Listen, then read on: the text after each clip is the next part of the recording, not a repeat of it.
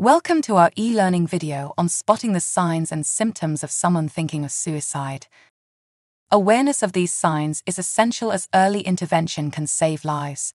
Remember, if you suspect someone in immediate danger, please get in touch with emergency services immediately.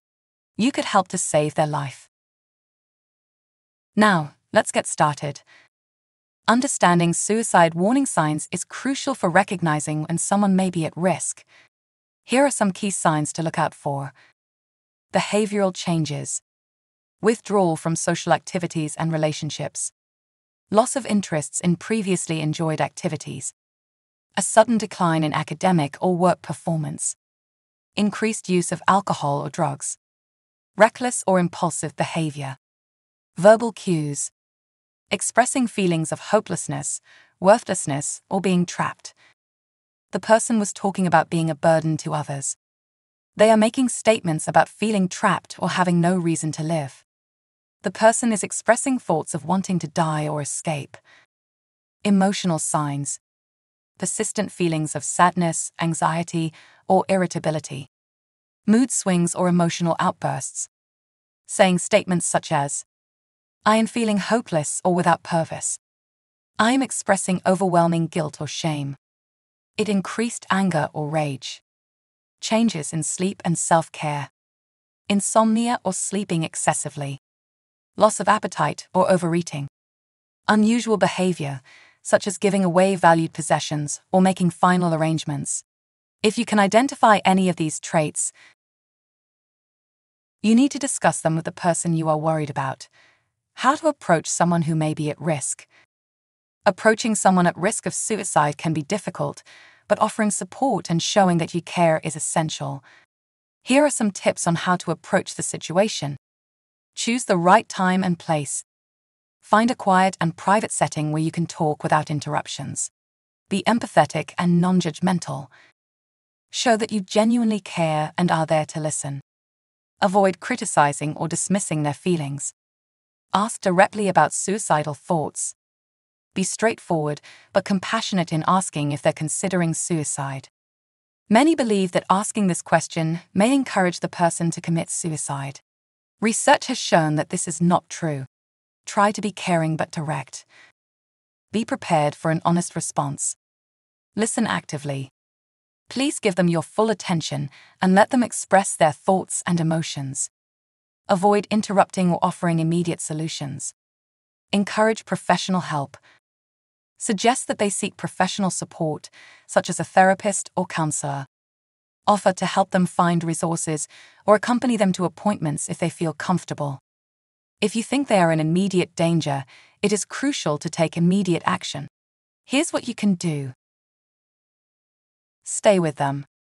If they're in immediate danger, do not leave them alone. Keep them away from any means of self-harm, such as medications or weapons. Reach out for help. Call emergency services or a helpline for immediate assistance. Please provide them with the necessary information to get help quickly. Involve their support network. If someone is suicidal, it is crucial to take their situation seriously and ensure they receive appropriate help and support. Do not worry about contacting their family and friends.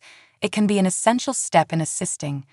It is generally recommended to prioritize their safety over concerns about permission. Follow up.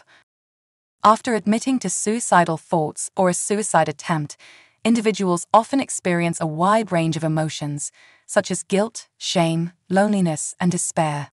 Staying in contact with them demonstrates your care, concern, and empathy, providing emotional support during their recovery process. Your presence can help alleviate their feelings of isolation and show them that they are not alone in their struggles. If they remain in isolation, this can exacerbate feelings of hopelessness and increase the risk of another suicide attempt. By staying in contact, you can help combat the person's sense of isolation, ensuring they have someone they can reach out to when they are struggling. This is why alcoholics always have a sponsor they can turn to in times of need. Regular communication can serve as a lifeline, reminding them that they have a support network and encouraging them to seek help when needed. Make a plan of action. Make it clear that you want to help, They can approach you anytime to talk. Use Google and search for suicide help. You will get the Samaritans number here in the UK and America. They provide a 24/7 days a week service. Encourage the person to dial the number or do it yourself and let them talk to a trained advisor. Professional medical help. Discuss making an appointment with their local doctor or hospital, and make it clear that you will accompany them to the appointment. This will give them confidence and support, and it will also confirm to yourself they are taking the appropriate action. The doctor or hospital is the first step in getting professional help, such as a psychiatrist, psychologist, or therapist, who can provide ongoing support and treatment for their mental health concerns. Reach out to support networks. Encourage the person to confide in trusted family members, friends, or other support networks.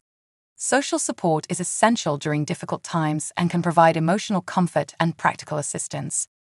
Remember, in situations involving immediate danger, it is essential to prioritize the person's safety and involve emergency services as soon as possible. Thank you for watching this video, or if you are not sure of any information in this video, please rewind to any section and watch again.